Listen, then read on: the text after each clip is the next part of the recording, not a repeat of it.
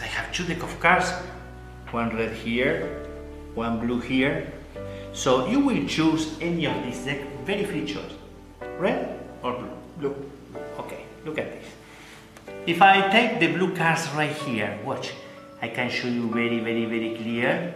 And now I will separate the jokers right here, and I will pass the cards like this, so you will say stop whenever you like. Stop. Here, look at this card, remember it, very important. I will not use this deck anymore, only the jokers, watch.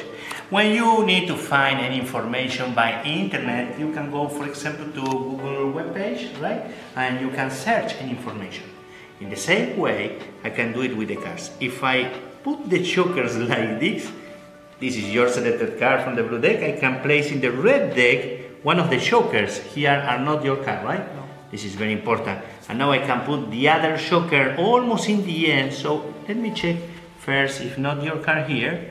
And now let me show you something interesting. If I close the cards like this, without changing the position of the cards, when I do this, immediately you will have a surprise.